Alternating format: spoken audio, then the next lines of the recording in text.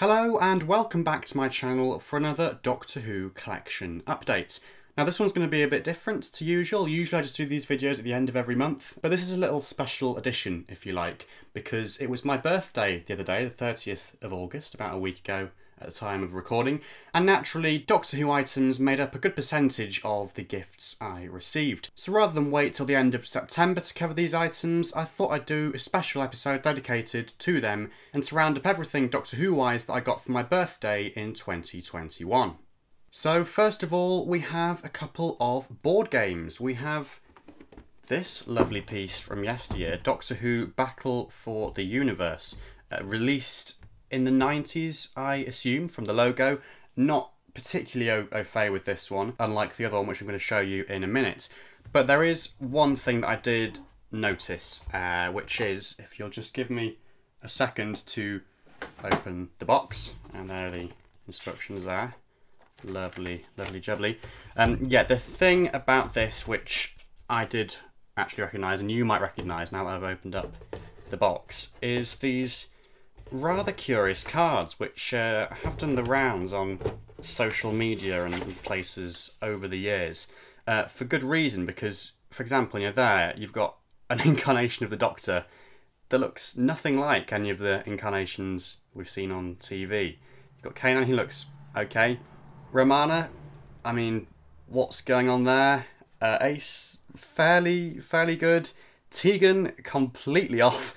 And it just keeps going. I think the monsters, from memory, are meant to be a bit better. Lovely Daleks and Cybermen. But yeah, some weird stuff. I mean, the Master there as well. Barusa. I mean, I know Barusa had a lot of faces played by lots of different actors across the classic series, but I don't think that was one of them. The Rani, sort of vaguely there, I guess. Morbius, that's anyone's guess. and just other creatures as well. Ice Warriors with pink on them. You get the idea.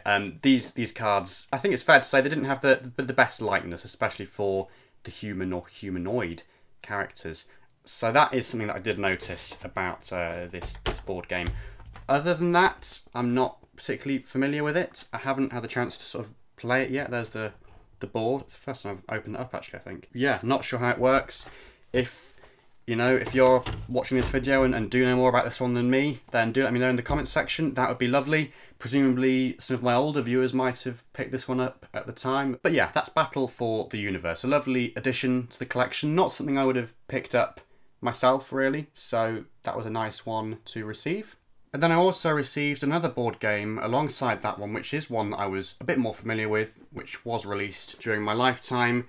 It is from the Matt Smith era, Series 5, Doctor Who The Time Wars family board game, with this gimmick down here about a flip board, which I had seen before, and I'd seen the cover, but never seen this, never played it. So again, a lovely piece to receive, and especially because it's from that era, it's a good part of my childhood, and I'm sure a lot of the people's as well. There's the board in question with this flip thing. That's the wrong way around, isn't it? Let's try that again. There's the board with the flip thing, which is like a separate piece in the middle. Pretty self-explanatory really, but it can go on either side of the board and has certain repercussions for how you play the game. I have had the chance to play this one, unlike the other one. I played it on the day with some family members, which was an interesting experience for reasons I'll go into now. I mean, namely the fact that you get these time continuum question cards as part of the game. If I can just get the other ones out as well. There we go. So yeah, I think there's, I don't know, maybe 100 of these. They're all questions basically based around Series 5, which, yeah, as I say, was interesting. I was okay on it, but I think it's safe to say that the other family members who played this with me were at a bit of a disadvantage. I mean, just for example there, that's a fairly easy one about a weeping angel, what should you do, blink, but there is some weird stuff, like the colour of the grass in the Hungry Earth that means stuff's going on with Silurians, or yeah, what is the first thing the Doctor says to Amy? Again, slightly obscure. And it keeps on going. Things like, Amy and Rory's wedding date. There is some stuff that you could get if you're a fan, to be fair, but there is also some strange stuff, as there always seems to be with these sorts of games, that even I wasn't particularly sure on. So they're all Series 5 based, all these time continuum question cards. You also get these mission cards. Basically every player has one of these, and it tells you what you have to collect and then where you have to go on the board. And once you've done all those things, you win. And the cards in question that you need to collect are these lovely enemy cards. So you've got ones for the Daleks, Weeping Angels, and the Silurians. I think that's all of them. And there's one for Davros as well somewhere. An interesting game for sure, with quite sort of not particularly straightforward gameplay. You have to get used to it. Lots of different things involved, as I say, you know, answering the questions, collecting the cards, jumping around the board, and then having that weird thing in the middle flip across the board to stop you from going to certain places at different points in the game. But great stuff nevertheless. It was really fun to play that and just get a sense of what it was about. It was great to receive that. Great to receive both those board games. Some really excellent additions to the collection. Then sort of linked to those, I guess, you could call this a sort of game of sorts. So certainly not a board game, but a game, a card game. It is the Series 11 Top Trumps, which I didn't own. I think I own every other set of Top Trumps apart from the purple Series 3 one. And of course some of the other strange things like the Dalek tin, it's like a sphere or something. Basically the weird ones that aren't in the actual plastic cases. But yeah, these are really nice too. I've put them into order, so you've got the Dr. Yaz and Graham Ryan at the front, and then characters from different episodes in Series 11 basically. Tim Shaw, Grace, Angstrom, Elin, etc., the TARDIS. Really, really nice. I think particularly because we don't have any trading card games from this era, and we haven't had for quite a long time, it's really nice actually to see these characters, you know, on cards, and I almost kind of have this urge to put these into a binder somewhere and, you know, collect them together like Battles in Time. Really, really, really great stuff. Curiously, there were no characters from the Witchfinders, as you'll see just there. Yeah, we go straight from Twirly and all the Kablam characters to people from It Takes You Away. Not quite sure why that was. It does include Resolution. So not quite sure if that was deliberate or just an oversight somewhere down the line. It's a shame to not see the Witchfinders included here. But nevertheless, yeah, really, really love these. Really nice cards, great quality, you know, as ever with Top Trumps. And really nice to be able to add these to the collection and put them alongside all the other sets that I own from previous seasons. Next we have a magazine, or bookazine strictly, from a few years back. It's the 50 Years Daleks bookazine with this lovely gold shiny cover. The first one they released in that series, I believe, which was back in 2013, obviously for the 50th. There were 3 of them. There was this one about the companions, and one about the Doctor.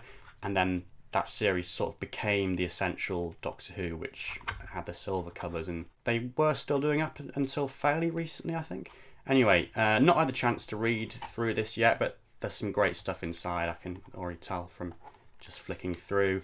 Lovely, lovely stuff, all about the Daleks, up until Asylum of the Daleks. Of course, it only goes so far because of when this was made. But a lovely, lovely piece to own. I mean, these bookazines are always so great, and so, yeah, I look forward to devouring that at some point when I get a second. Or indeed a rel, perhaps I should say. Next we have 2 novelty items, probably my favourite things that I received on the day, actually. 2 items that are sort of linked together, as will become clear. The first one is this gorgeous ceramic TARDIS cookie jar. Really, really nice piece, this. It is licensed because I know that there are some other police box shaped things on the market, like I've got a mug which isn't licensed, isn't a Doctor Who thing, which is a similar sort of design. But yeah, this is an official Doctor Who piece of merchandise, and a lovely one at that. And as you'll be able to hear, if I just take the lid off, there are some biscuits inside. Strangely, not as many packets in there now as there were on the day when I opened it up. Funny that, isn't it? But yeah, that's the cookie jar. Let's just put that to one side. And then, if you're familiar with the range, you might be able to guess what this next item is. It is a TARDIS teapot of the same design. Slightly smaller than the cookie jar. And I've got the lid, obviously, and the spout and the handle and everything.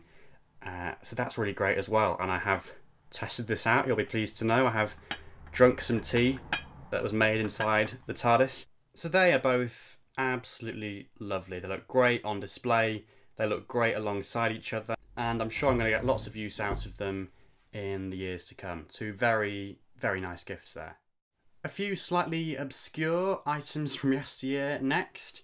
These strange things called collectible mini standees. So essentially they are just like cardboard cutouts of characters, just with this piece on the back that folds out and allows them to stand up. So we have the TARDIS there, a sort of 80s Cyberman there, and then also a Davros here from Genesis of the Daleks, which did come open. These ones didn't come open. I'm probably going to leave them in their packaging just because of that, but this one did come open, so I have given him a brief test, little run out. As I say, that's the piece that folds out and then sort of just allows him to stand up.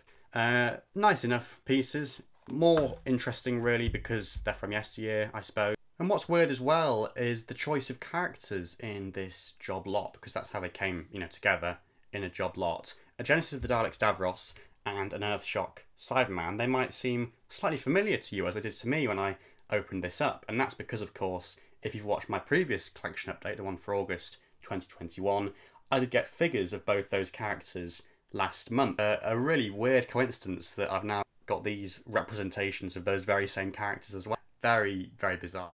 And to finish off, we have a couple of completely bespoke items, completely unique. We have this fantastic wrapping paper with my name on and the TARDIS that my mum got made for me on Etsy, I think, or somewhere like that, custom made. Really, really cool. And it also came with this sort of card representation of the same design as well. So that's really, really great to have. We have this card from my sister with this lovely design with the 13th Doctor's top and braces and a bit of a trousers as well, and the stripe going across on the happy birthday lettering as well. We have this super 3D card from my brother, which includes the first 12 Doctors, Dalek, and the 13th Doctor's TARDIS there, and again my name and my current age, 21. That's really, really cool, and it sort of stands up by itself, and yeah, it's a really, really cool piece to have. And then last but not least, this fantastic card from my parents, which has this lovely sort of laser cut, presumably, design of the TARDIS on the front, and then when you open it up, has a fantastic 3D TARDIS inside. What a lovely, lovely little piece. That is really, really cool. And there we have it. Everything Doctor Who related that I got for my birthday in 2021. A really great range of items. Thanks a lot to my family for getting these for me. Some really nice additions to the collection here. Please do like the video if you enjoyed it and subscribe if you're new to the channel. Otherwise, I'll see you again soon for some more Doctor Who content, including another collection update proper at the end of September. So thank you so much for watching, and goodbye for now.